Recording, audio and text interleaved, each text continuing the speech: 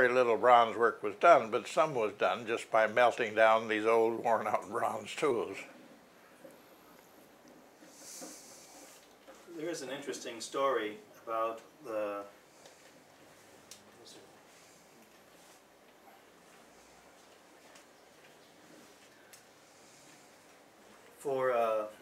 Amis you mentioned on the east coast of Taiwan. There is a story that from the eastern Luzon, or in the Philippines somewhere, there was a group that went to the Marianas, to the Chamorro, to become the Chamorro culture.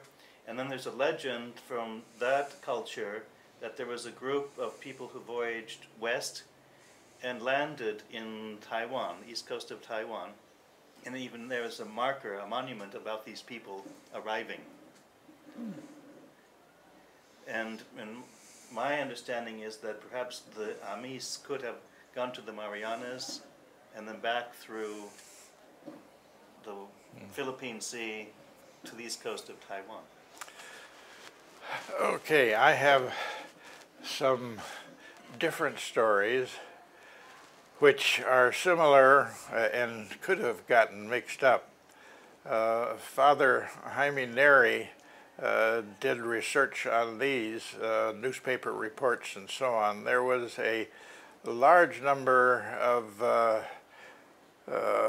people from Guam, or from Palau, I guess it was, that had been at a major ceremony in the Marianas in Yap, I think it was, got caught in a typhoon on their way home. And this would have been whole families, mothers, fathers, children, pigs, dogs, etc.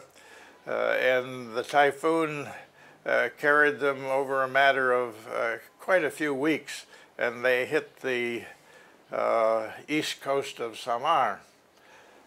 And quite a number had died in the trip, but there were quite a number that came through. They fixed up their boats in about 4 or 5 months. Some of the women that were with them on the trip married local people in Samar, and they headed off with their new boats against the currents, got back to Palau in just a little over a week, even though they were going against the currents. I mean, they were good navigators, they were good boat people. They took some of the, both women and men from Samar back with them to Palau, or whichever island it was, so that here was a mixture that sounds just like Taiwan. I'd never heard this to Taiwan. I just heard this story, and actually this was in early newspaper accounts in Spain and elsewhere. So this was attested to, that the people knew about land both directions, and that they weren't doing it regularly, but when an accident like this happened, they knew what to do. And I just hadn't heard about this. Seems to me this sounds like just a variant of the tale from Samar rather than Taiwan, but there's no reason they couldn't have gotten to Taiwan too. As soon as you get fairly close, you hit these currents that are going north, so that some of them could easily go north as easily as getting onto Samar. And have you had any research related to the Bunun? This is Stephen Martin's research subject. I've seen it mentioned. I've never really concentrated much on the different ethnic groups. With Sung, the quite elderly Chinese archaeologist who's worked in Taiwan, he was trained by the Japanese, and he can read and write and talk in Japanese.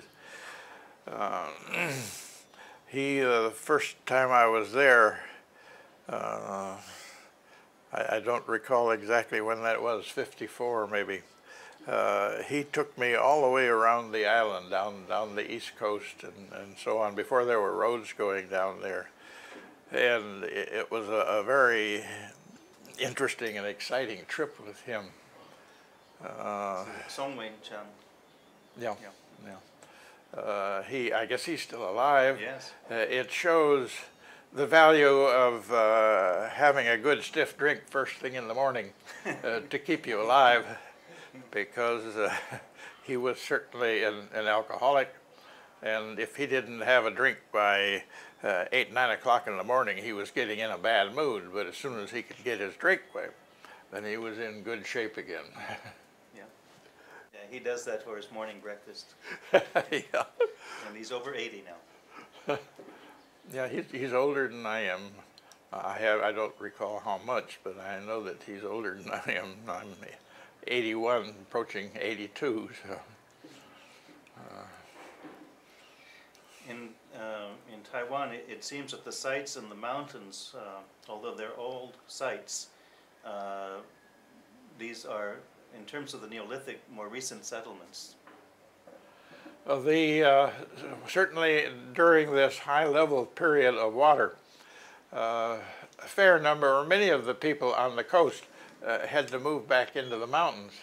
Either that or take off on the water, and this may have been a combination of things, that some of them chose to go back with their enemies, more or less, in the interior, with whom they were closely related anyhow, and others chose to go out onto the islands that had been connected but now were no longer connected, so that these things may very well have been happening at the same time with the involvement of the development of Austronesian previous to the dating used by Bellwood and so on of around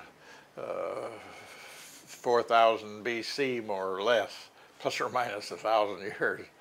That was taking place just, he had just in Taiwan. It may have been taking place in a much wider area, but with very small number of people, so it's unusual to find these sites. They're accidental, most of them. When somebody's digging a well or something like that, they come across a site. Actually, for the world as a whole, it's unusual to find an area that doesn't have archaeological sites. Since people were everywhere, but in very small numbers, so the chances of actually finding their sites are quite small. So now the sites that are being found in the Batanes are having a continuum going back more than 4,000 years.